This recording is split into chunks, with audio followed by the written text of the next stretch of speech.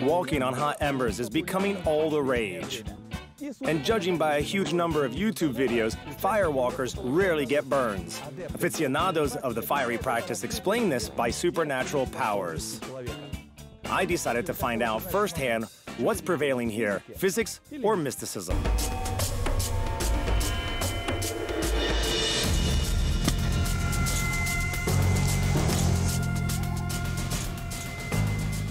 To help us with the experiment, we invited a person who not only walks on coals himself, but also teaches anyone who's eager to learn. Alexander Blagov, author and facilitator of several courses on overcoming fear.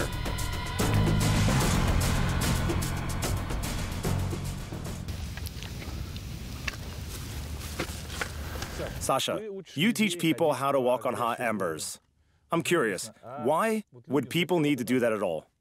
I think everyone gets something different out of it. I mean, someone needs it to become confident in his strength. Someone needs it to break the monotony of life, to get new experiences and new emotions. And some people do it to get into a warrior state, which is to build up confidence and drive for achieving their goals. It's all very nice, and you say very inspiring words, but what I would like to know is whether it's more scary than painful. Or is it more painful than scary? It's more scarier than painful. So in the first place, it's about overcoming the mental barriers. Yes. In the first place, it means overcoming your mental barriers and smashing your stereotypes. I'm really interested. What do I have to do to walk on coals and not burn my heels? Well, first and foremost, you have to believe that you can do it without burning yourself. So if I don't believe in it, if I'm afraid when I start, then I won't succeed.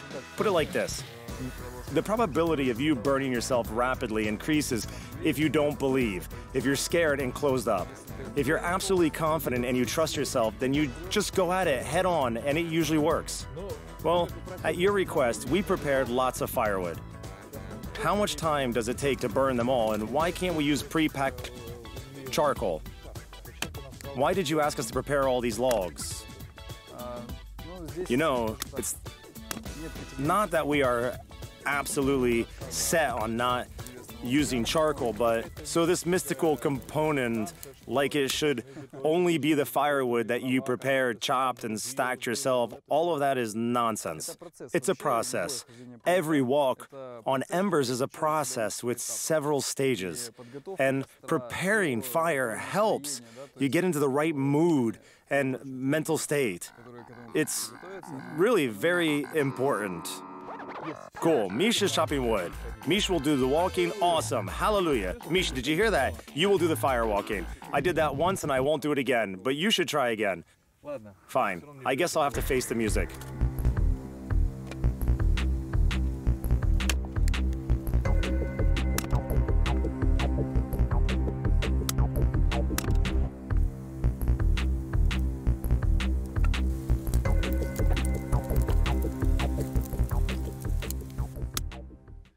While the coals are getting ready, I'd like to show you one experiment that demonstrates the physical processes behind firewalking. This is a regular cigarette. The temperature of its smoldering tip. I'll show it to you.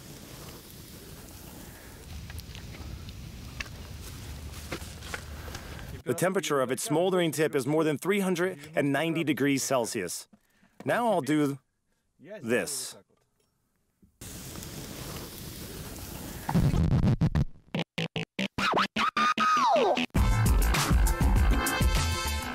I didn't get any burns on my fingertips. The reason is that I used a little trick. Before the experiment, I held a piece of ice in my hands to lower my skin temperature, so the heat of the cigarette butt wasn't enough to give me a burn. The same principle should work with hot embers. Our body's thermal capacity is quite big, so a lot of energy is required to heat it up. If the contact with coals is short, our skin won't have time to heat and consequently get burned. Well, at least in theory. Sasha, I'm basically clear on the physics of it. What about the psychological state? How important is it for firewalking? I think it's the main thing. It's the most important factor. If you don't get into a proper mental state, if you have fear, it's very dangerous to do. Why? Because at some point, you might draw in your toes, for example, or make a wrong step. And in this moment, you will get burned. Well, it's easy to say that, but I'll have to risk my own feet, not someone else's. Well, you can risk your fingers first. You mean sticking my fingers in fire? No, we have a special practice. We have everything ready for it. Dipping fingers into molten lead. I thought you were making tea. It's a bit denser.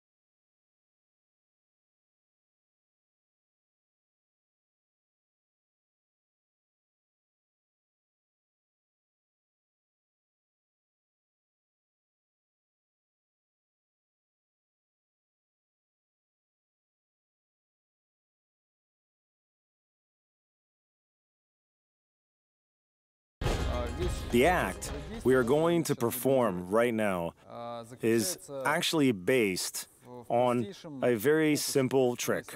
Well, if you can call it that. It has one goal: to show a person that he isn't prepared mentally for some situations in life, although he might be telling himself that he is. So you have to watch your internal reactions when you do this.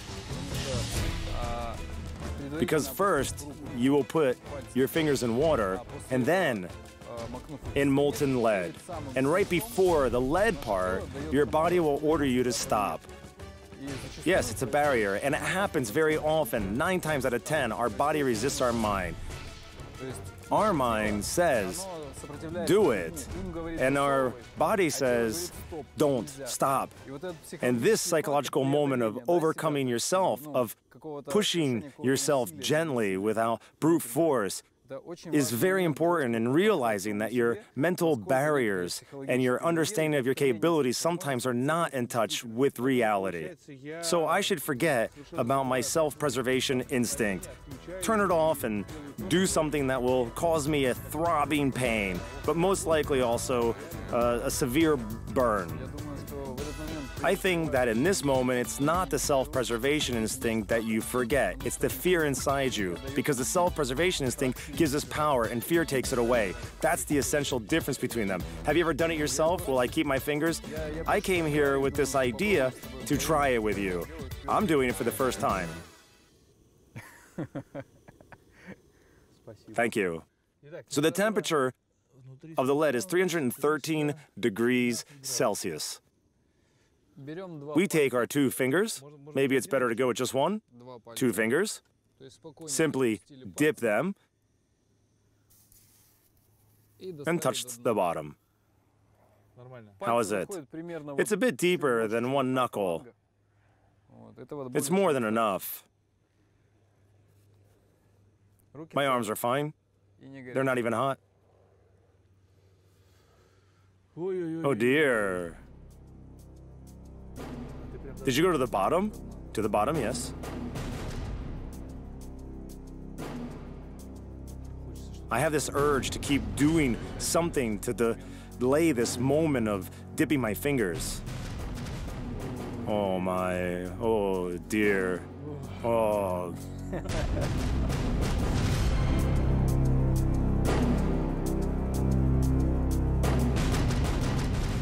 I can't help myself. You just have to go ahead and do it. Don't think. Turn off your consciousness. Turn off your brain. Just go ahead and do it. That's it. Without thinking. As soon as you start thinking, working yourself up, suddenly it's a very difficult thing to do.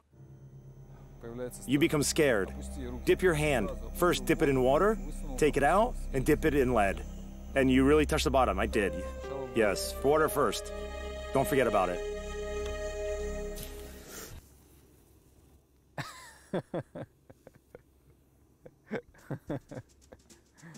Awesome. Make it smooth and calm now. No splashing. Don't hurry. Carefully. First water, then here. Now you know that it's not so scary. Just like that. That's it. Nothing magical about it. What's difficult is to make the movement against this urge that you get when you see your body in molten metal. It is indeed very difficult and scary. That's the secret of overcoming any fear. Because this moment, when you are afraid of dipping your hand, is just the same as when you are scared to start a conversation with a beautiful girl or talk to your boss about a raise. Well, that's not so scary, to be honest. Well, there can be other moments. People are diverse, after all. Everyone has fears. And this is about the moment when you just go for it. So I walk on the street, see a beautiful girl, pour some lead, do this thing, and then, hi, what's your name? Like that? Something like that. You just have to remember the water part. Well, I have a bit more confidence now. I'm looking forward to these embers now. Right, you're going to get even more confidence. Today, we are going to fry eggs using pyrotechnics. This powder here is called white flare. It is used to imitate flashes that you see in movies when soldiers are running into attack and something has to burn and flare in the background. It burns at a temperature of roughly 1,000 to 1,500 degrees Celsius. We will try to fry some eggs, and our task is to find out how much of this stuff we need to make the eggs nice and fried, yet not to burn them. Let's start with a small amount. Here we have about 60 grams of this wonderful powder.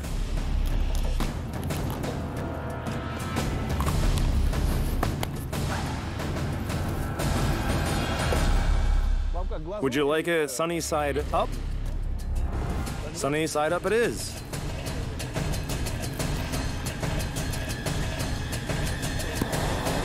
So, should we go?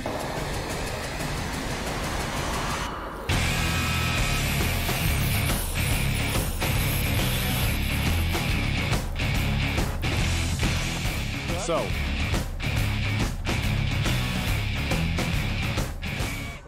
this amount is obviously not enough. Our eggs are quite runny. But it's not a big deal. We'll keep on trying. We have more eggs in frying pans. 60 grams didn't do the job, so we are taking a 200-gram charge.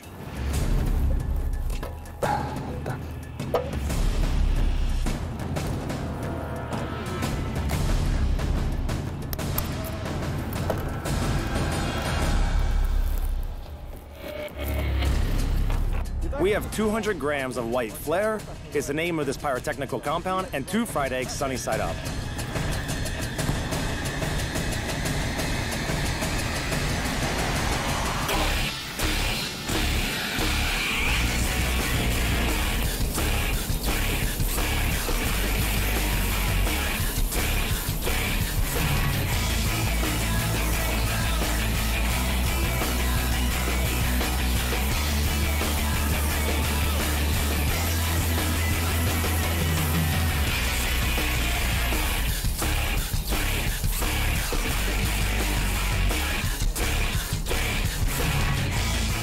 Guys, I think the eggs got burned.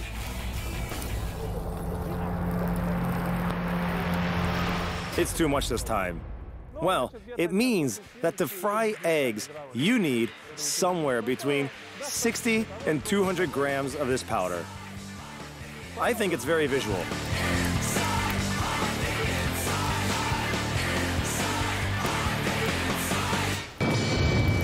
Let's go!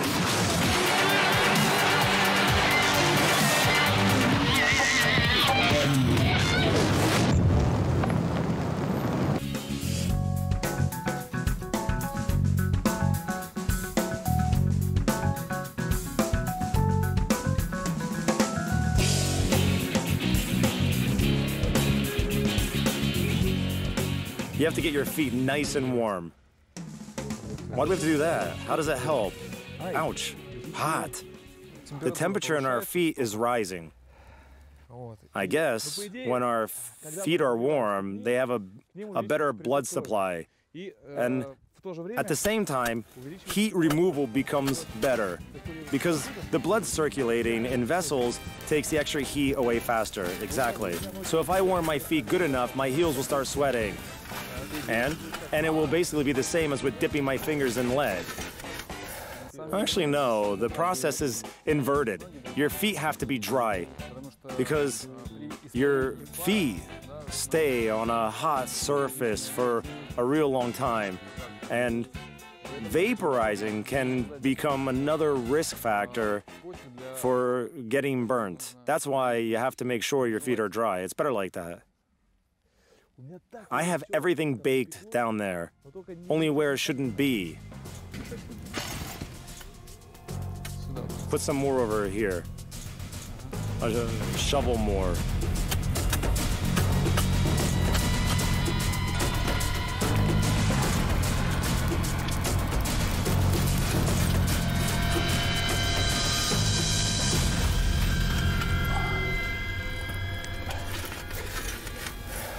Why are you packing it?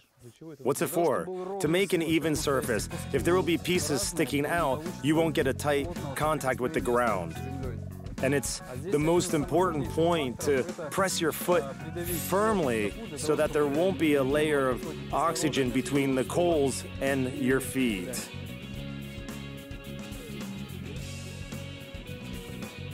I thought that oxygen is a good thermal insulator. Oxygen allows fire to burn. And this way, we stop the burning process for a moment. That gives us a possibility to walk on embers without any consequences.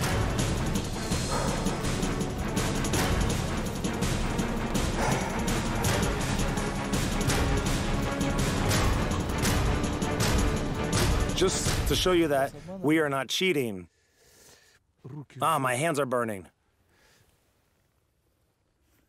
489, 490, 500. Sasha, it's more than 500. More than 500 degrees. Are you sure? I'm sure. I'm not anymore. Well, go ahead. You're first. Well, to strengthen my confidence and to achieve my life goals. Here we go.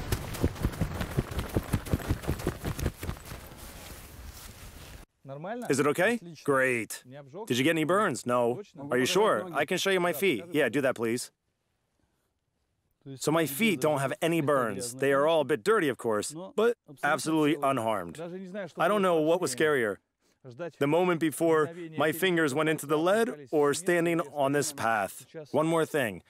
At the end of your run, you need to stomp it off. Like very, very tightly. Because if there's any ember stuck to your feet, you need to stifle it with pressure. And when you run over the coals, you need to stomp really hard with a lot of force. And don't pay any attention to your feelings. That's it.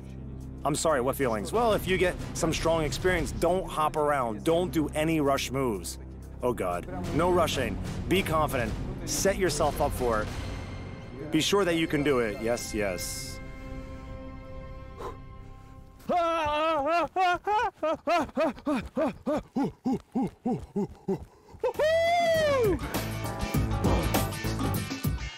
Wow, honestly, I never thought that I could agree to something like that. Under any other circumstances, I would have said no. All the things you do for your show, I'll be damned. Unbelievable. Now you know what you're capable of. Yeah, I have this strange buzz of adrenaline energy. Yes, I guess it's adrenaline.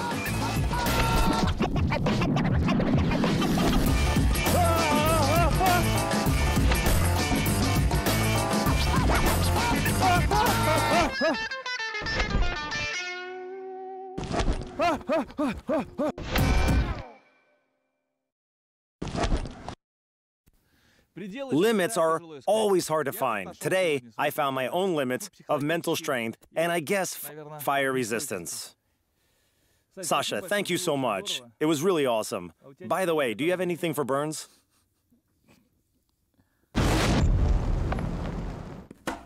Today we are going to find the strength limits of a regular portable fan.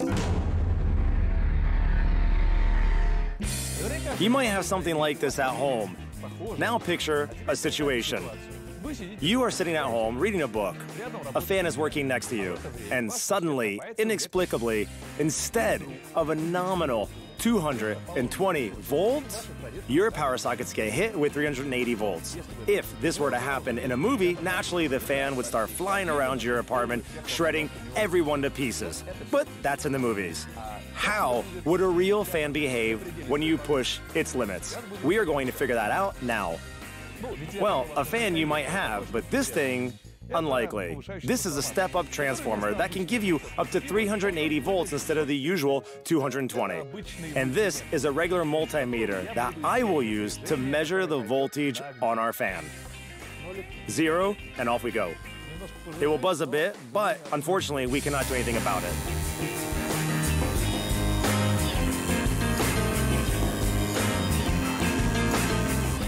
Well, I don't see any changes. The fan keeps spinning. And it seems its rev rate doesn't change. Okay, now it stopped working. 275 volts. Okay, so what happened? Oh, we have smoke coming out of it. It looks like the engine burnt out. Apparently, Chinese manufacturers took care of customer safety. And if your neighbor mixes up live and neutral wires, nothing terrible will happen. At most, you will be left without a fan. But it won't kill anyone, that's for sure. Nonetheless, we are going to find out what is the maximum rev rate you can get out of a fan. And to do that, I need an angle grinder. We are going to find out how fast it can make the blades of this fan spin.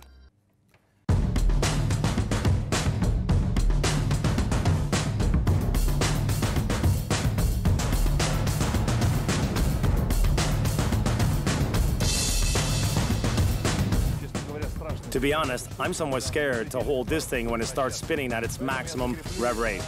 That's why I'm going to attach it to the remains of our fan.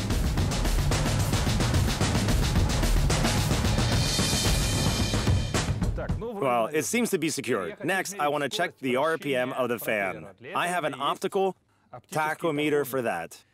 The only catch with this device is that it registers any flickering, including the one of the gas discharge lamps that are lighting this room. That's why, for the experiment, we will have to turn off all the lights except for the lamps with constant even light.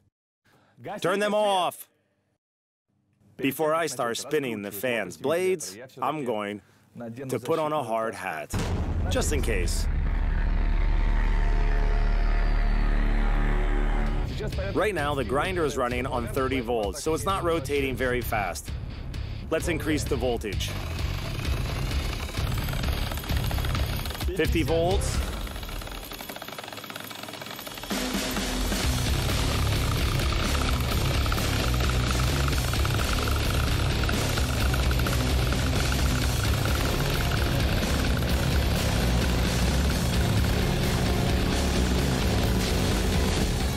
A 100 volts.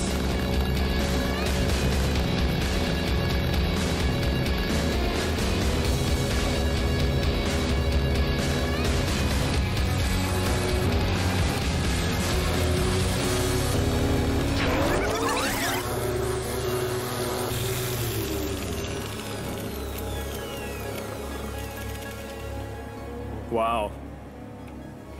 Don't ever try this at home.